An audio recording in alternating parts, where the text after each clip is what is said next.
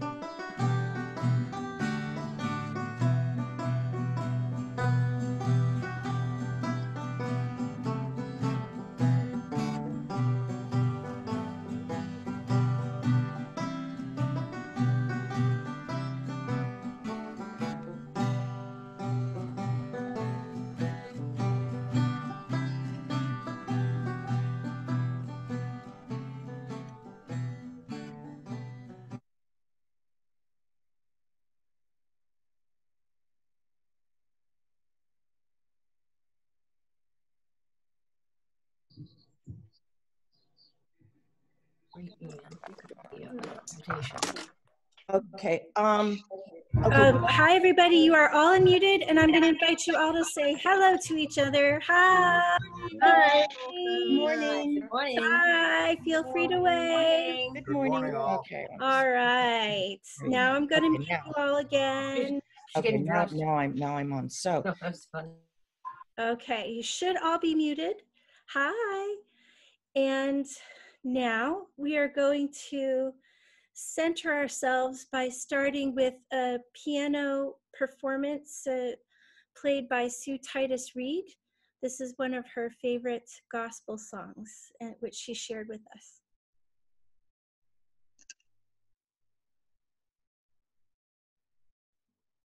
We're supposed to see what what's going on.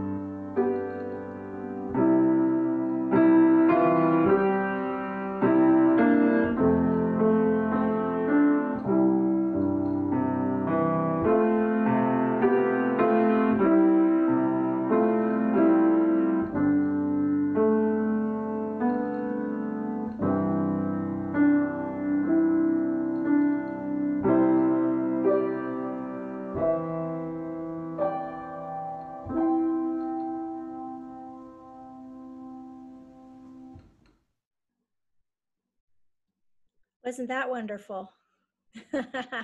I see some applause happening. All right. Now that we have had that moment of music to center ourselves, I just want to acknowledge those who have contributed to this worship experience. Sue Titus Reed for the music that she shared with us. We have a guest lay reader today, and that's Autumn Moran, who will be reading scripture for us. We have had Billy Carlton and Alan Labrie preparing music with the choir for us, and Alan has done some more composition. So again, as ever, we have so many gifts being offered to our community, and Chris, of course, is in the background helping make all of this possible. So for the many offerings over time of music and time and experience, we appreciate your presence among us and the ways that you help us gather for worship creatively. I would like to move us now to prayers of the people. I'm going to ask that you either type your prayer in the chat if you want me to see it, or unmute yourselves one at a time to share. We did this at the 8 o'clock service, and we're going to try it again today in a very brief format. What are your wines or your shines about what is happening in your world right now? Very brief, like 1 or 2 words, a wine and a shine. So you know how to unmute yourselves either with your space bar or *6 if you're on the phone, or type it in the chat box if you can't reach me otherwise. Anybody have a wine or a shine they want to share this morning? Reverend Gail? Kevin. I'll try and keep it brief. Prayer for Reverend Gail, Pastor Nathan, the police, the firemen, the EMTs, the grocery workers, and the pharmacists, and also for the Ipswich Youth Group, and my friend Gail is sick. Those are prayers. Okay, thank you, Kevin. Anybody have any wines or shines, things that you want to complain about really quickly and things that you're grateful for? Remember to unmute your, go ahead. I'm grateful for the most beautiful day that we had yesterday and sharing with friends. It was beautiful, and look forward to being with everyone soon. Thank you, Sue. Hey, Gail, it's Bob. I haven't had any updates recently, and she's been on my mind a lot from your daughter, Sarah. I hope she's safe. Thank you, Sarah, and others like her who are on the front lines medically, and many of us have family members, Meg's daughter's out there in the pharmacy being exposed all the time, but Sarah as well, thank you for asking. I have posted here a reminder that my niece, Alexis Wabin, had emergency hip surgery. She's a preteen, and they had to do a COVID test, and then she underwent a very successful hip surgery yesterday at Children's Hospital in Columbus, Ohio, and she's going to be on crutches for 3 months. So prayers for her, and shine for those who knew just what to do. And then I see from Sasha, blessings to her daughter-in-law who is working on the front lines in a hospital in Virginia Hospital. So both wine and shine right there from Sasha, right? People that have to be at risk and people that do so willingly, and we pray for their ongoing safety. Other wines and shines. Shine to the bouncy baby boy. Thank you for announcing last week. I did see it on the tape after. Thank you. And say his name again, please, Claire. His name is John. Unmute yourself, Claire. His name? Am I unmuted? Yes. Ellis Jonathan Hill. Ellis after the river. All right, Ellis Jonathan Hill. So a shine for the arrival in the world of Ellis Jonathan Hill. Other wines and shines. Gail, I also have a shine. Okay. I'm grateful for my job. I'm grateful for the birds coming out and the buds on the trees. And I'm grateful to you, Reverend Gail, for saving my life. All right. Well, we'll say that God, in all the ways that God shows up in your life, Kevin, is saving your life. All right. Other wines and shines. I want to make sure I'm not missing anybody. If you're on a phone, I'm going to invite you to go ahead and share now by unmuting yourself because I don't have a way to see you raise your hand.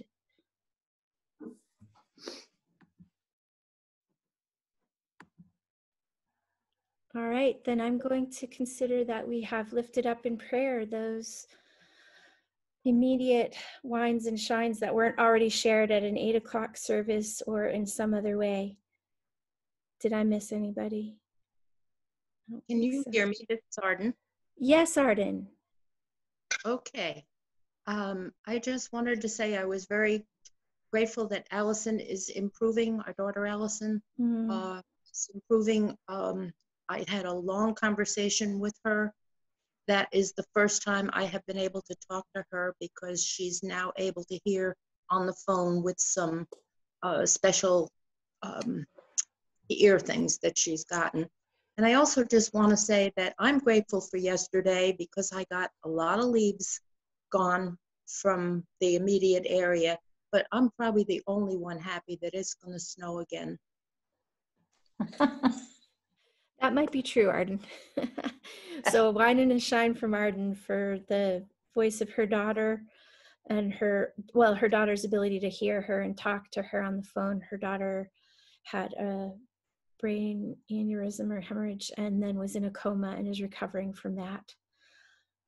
We lift up Barry Brodel and Jan Brodel, who continue to have changes in their lives as he lives with paralysis from the chest down due to the spinal injury from his skiing accident.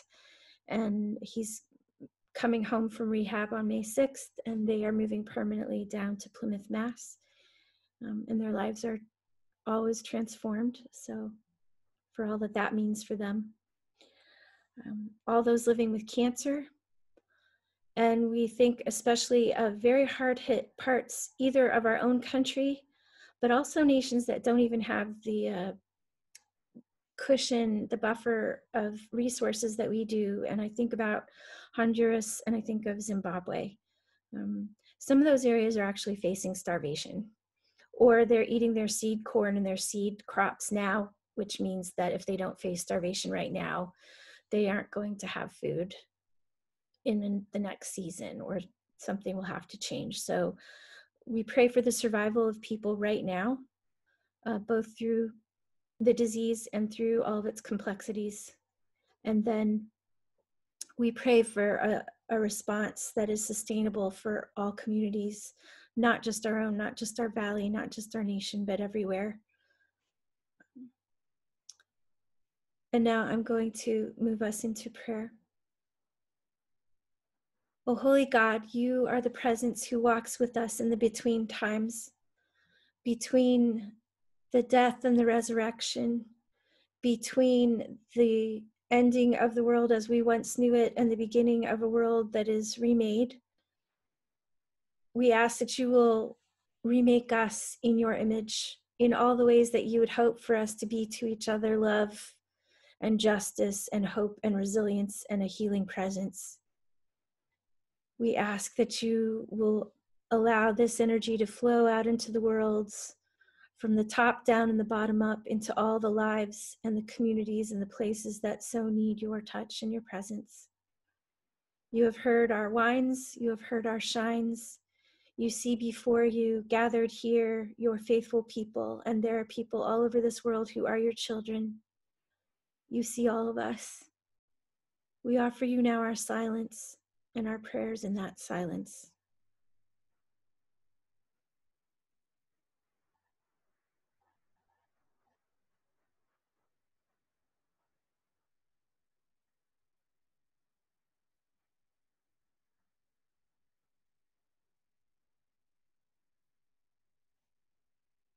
And we ask that you will hear us as we pray together, that prayer that you first taught us, saying, Our Father, who art in heaven, hallowed be thy name. Thy kingdom come, thy will be done, on earth as it is in heaven. Give us this day our daily bread, and forgive us our sins as we forgive those who sin against us. Lead us not into temptation, but deliver us from evil. For thine is the kingdom, the power, and the glory forever. Amen.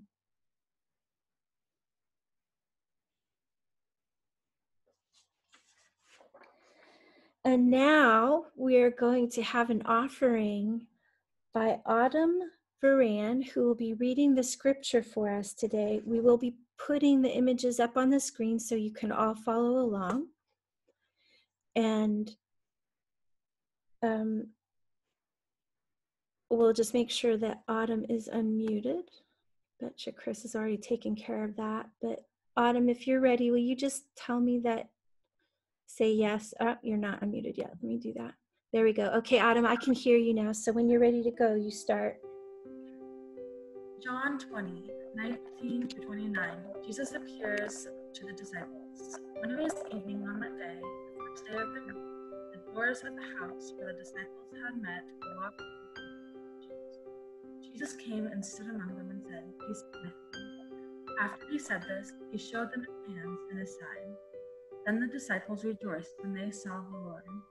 Jesus said to them again, Peace with you, as the Father has sent me, so I send you. When he had said this, he breathed on them and said to them, Receive the Holy Spirit. If you forgive the sins of any, they are forgiven them. If you retain the sins of any, they are retained. Jesus and Thomas. But Thomas, who is called the twin, one of the 12, was not with them when Jesus came. The other disciples told him, We have seen the Lord. And he said to them, Unless I see the mark of the nails in his hands, and put my finger in the mark of the nails, and my hand in the side, I will not believe. A week later, the disciples were again in the house, and Thomas was with them. Although the doors were shut, Jesus came and stood among them and said, "Peace be with you." Then he said to Thomas, "Put your finger here and see my hand. Reach out to put your hand in my side. Do not doubt, but believe." Thomas answered him, "My Lord and my God." Jesus said to him, "Have you believed because you have seen me? Blessed are those who have not seen and yet have to come believe." And I thank you, Autumn. I've muted the Varan family again, but thank you so much for sharing and by reading. We want to make sure that this church is well aware that we have an up and coming generation of young leaders, and they have been offering their gifts in so many different ways, through music, through singing, and through reading the word to us. I think even Nora has volunteered. She might do it at some point, we'll see. But that was a big reading, and thank you, Autumn, for sharing it. I would ask you now to pray with me, please. May the words of my mouth and the meditations of all of our hearts be acceptable to you, our rock and our Redeemer. Amen.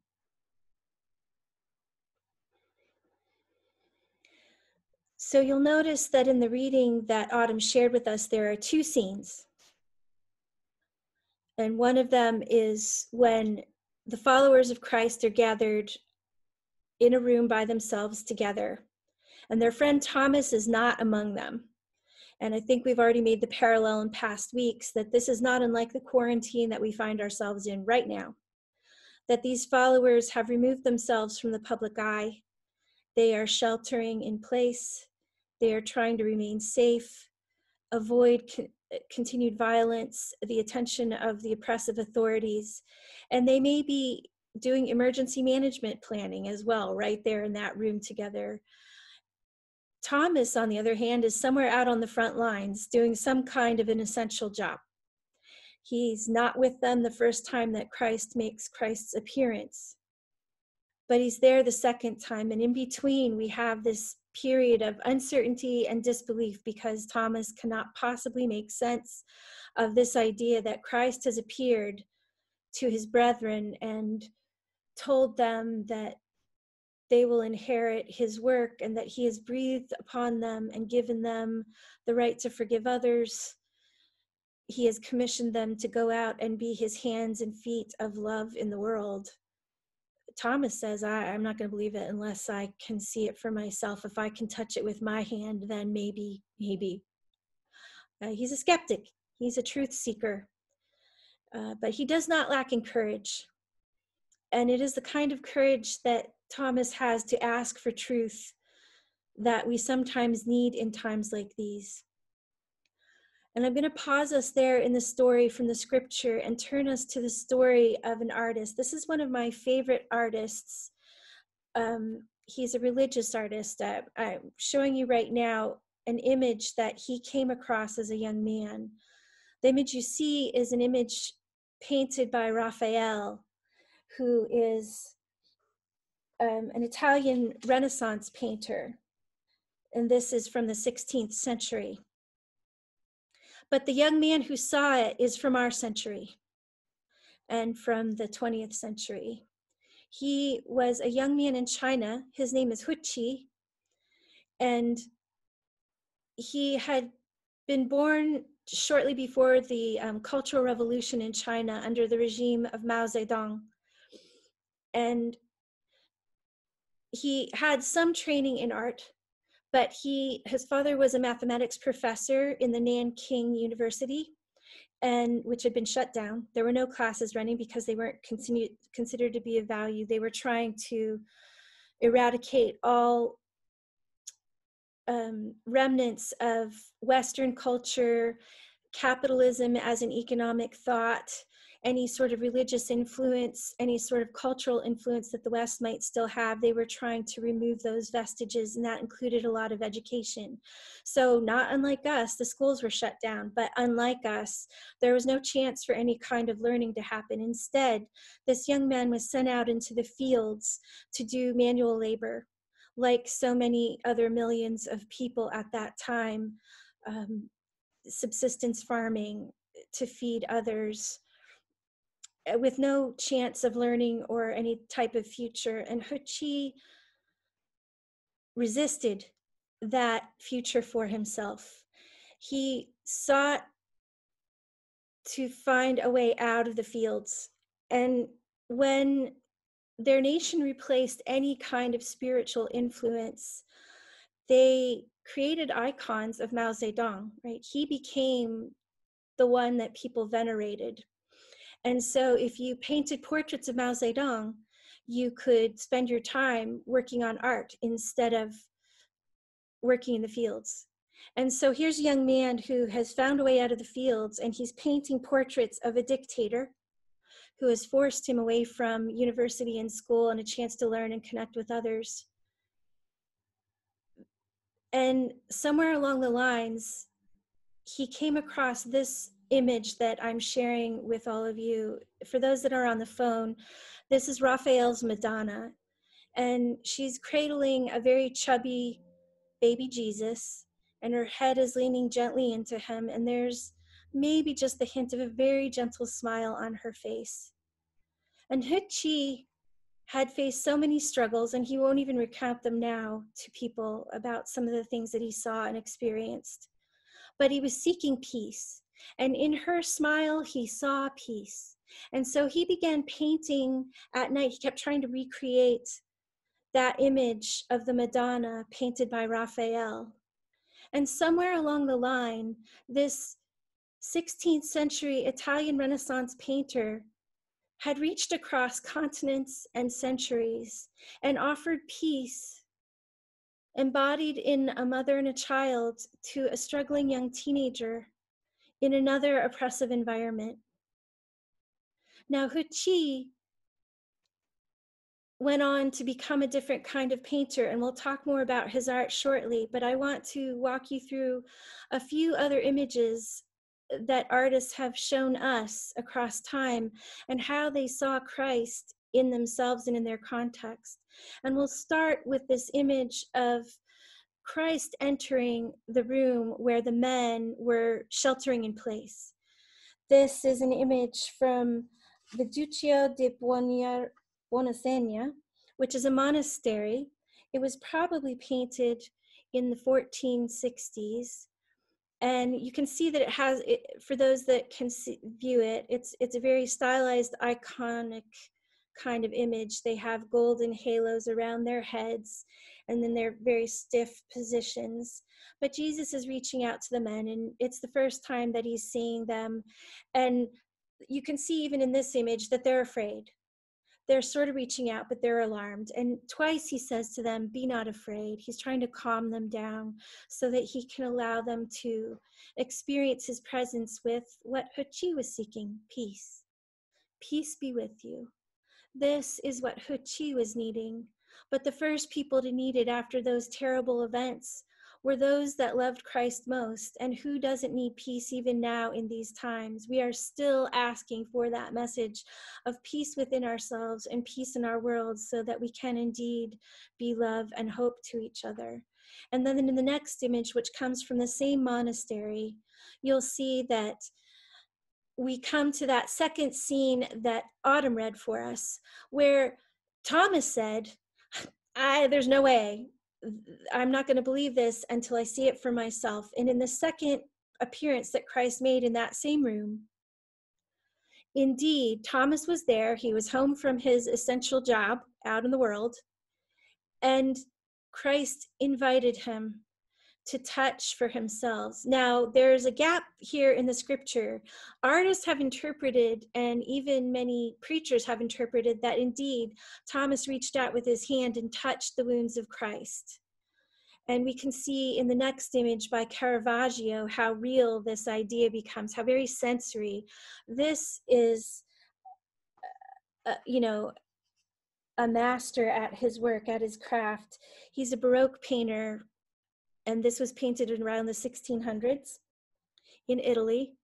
And you can almost imagine yourself in that scene. There's a guy with a tear on the seam of his shoulder, and he's got his hand right in there, right? And I'm not going to believe it till I touch it for myself. He is an absolute skeptic, and he's looking for the truth. And then what's so profound about this painting is that, right, Caravaggio is trying to bring Christ to us, to help us place ourselves in this scene and feel maybe perhaps what his followers would also have felt, including the disbelief or the uncertainty and the need to be connected in real ways to this truth. But we are still longing for that in this century. And so this next painting, which you're going to see, is clearly, it's a 21st century version of Caravaggio. We have the same painting with the same light and dark, and there's there's two young men and perhaps a young woman gathered around the figure of Christ. And this time, the skeptic in the front of us is in a black leather jacket. He's got glasses, and he could be anybody's young professor or a college student friend. He's a young person who just really doesn't believe until he gets to touch. And then we'll see again in the next painting, also inspired by Caravaggio. This is by a Haitian American named Alex Beaujour. And again, Alex takes Caravaggio's work and he shows us Christ in the way that Alex might experience Christ, with men of color and a Christ of color who reflects God back to him and God in himself, right? There's this reciprocity of their connection to each other. And through all of these, we have people that are trying to see in a new and a different way, which is certainly something that is happening to us right now. We are being challenged to change how we look at the world.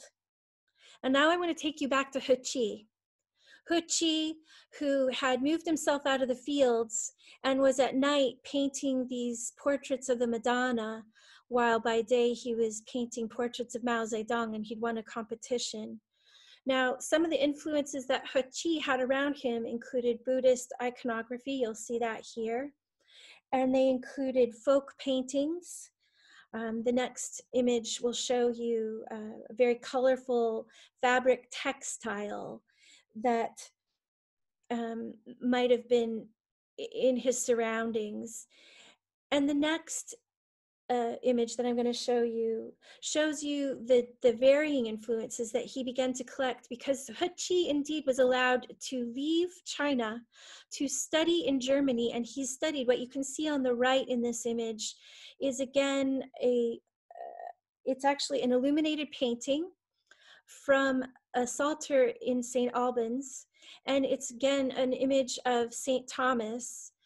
But you can see again the golden halo around the head. You can see the very stylized characters. They are all standing sideways. If you could picture like an Egyptian painting with people flat and sideways, reaching out towards Christ and touching him. How very different that is from the Caravaggio. It's not lifelike. It's very flat and stylized. And then on the left, you can see this other image again of folk paintings that were happening in his own country right now. These aren't antique, these are contemporary paintings by folk artists. And what Huchi was attempting to do, and what you're going to see in the next image, which is the image of Doubting Thomas as painted by Huchi, is that he combined these different influences. He moved from that gentle smile of the Madonna by Raphael to combining some of the influences of European artwork, specifically from the Middle Ages, and also contemporary artists, but also Chinese influence. And what he was sharing was his own connection to Christ, that Christ had reached across centuries and continents to him in the smile of a mother and the gentle presence of a baby to give him peace when his life was not peaceful. And he has committed himself to offering peace to those that he teaches. He's an artist and an artist in residence at multiple universities. He went back to Nanjing and he received his doctorate in religious art. He was the first in China to do so as the opening of that country began and the reconnection to multiple cultures occurred. And He wanted to bring his own people into the art that he created, and he wanted to share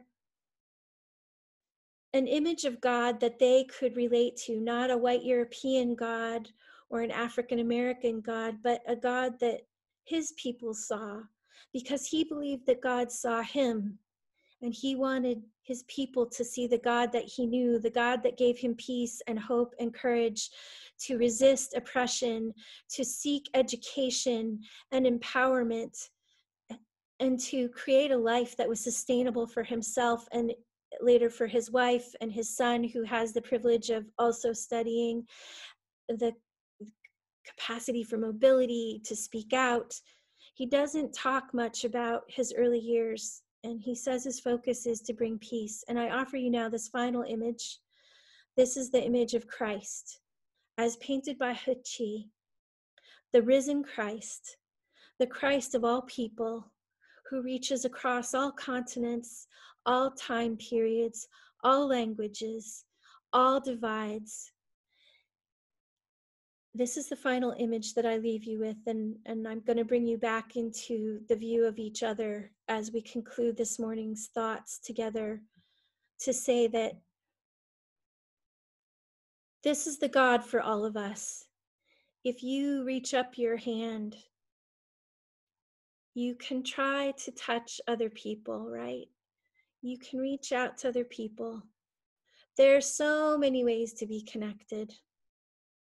And the promise of God is that we don't have to dwell inside the oppression and the tribulations and the trials that we have been experiencing, but we can hold on to that message of peace and what peace means. And peace is a tenacious, muscular word, just like love, to bring peace into places where there is not peace, including our own hearts, our own harm, our own homes, our own communities, our nation, and this whole world, is to reach out to each other and to believe that there should be justice and equity and sustainability for all people.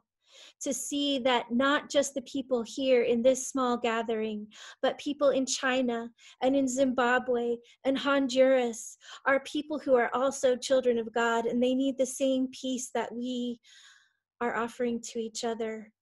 The greatest shine and hope that I heard today was the presence of friends and neighbors who were reaching out when they were outside walking or gardening or doing errands for each other. We are loving each other in amazing ways, and that is our hope.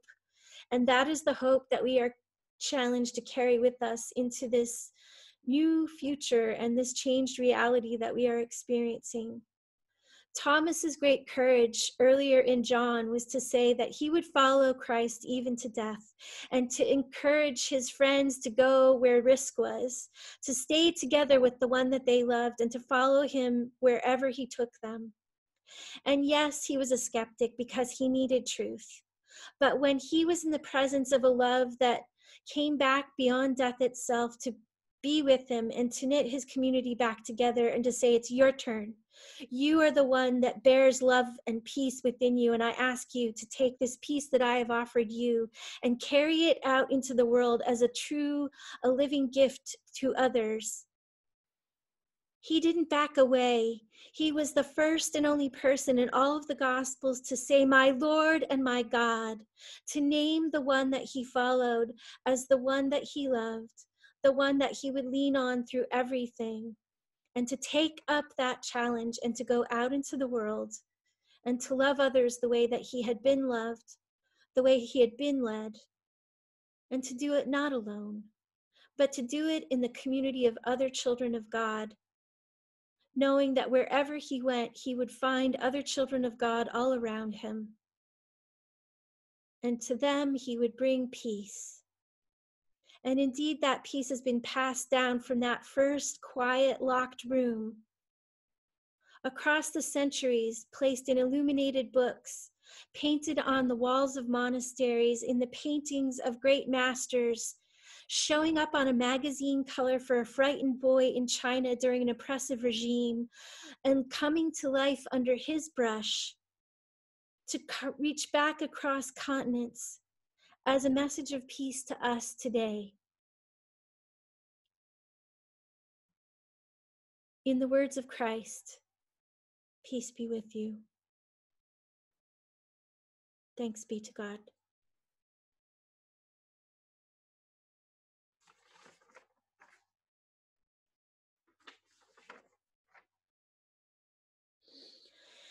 And friends, as ever, I remind you that indeed peace comes in many forms, and we are creating responses to our own local community and international crises even now. And so the ongoing generosity and support that you offer to us helps us remain vital partners here in the Valley and with those communities to whom we are committed. We are sending emergency funds to Zimbabwe.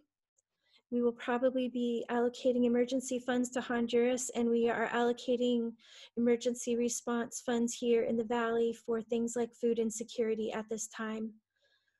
We are love and we are peace walking in the world. And I ask that you will either continue your weekly habit, your practice of placing an offering in a little vase right there in the room, or go to jxncc.org and do what you are able to do to help us remain a loving and vital presence in all the places where God needs us to be. And now we get to have some fun together. Our choir sang for us this week and created leadership for the song, Be Thou My Vision. I'm sure you can make the connection between Thomas wanting to see for himself and this song that asks God to help us change our perception and to continue to be love in the world. Please sing along.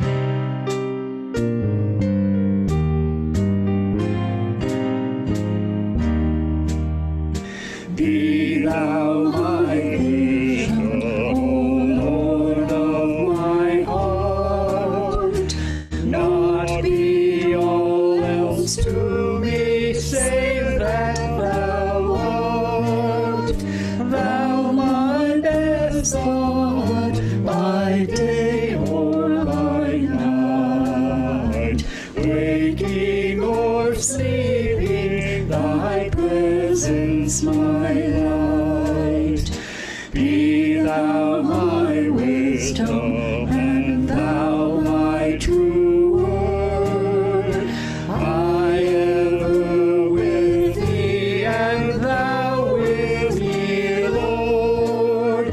Thou my Redeemer, my love thou hast wrought.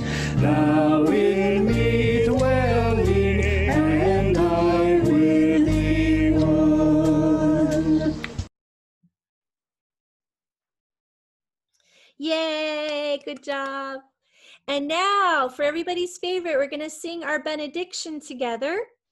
And so those words will now go up on the screen for everybody, and then you can hang out and you can listen to a little bit of Alan's ongoing compositions, followed by a chance to wave at each other and actually chat across the screen in Zoom.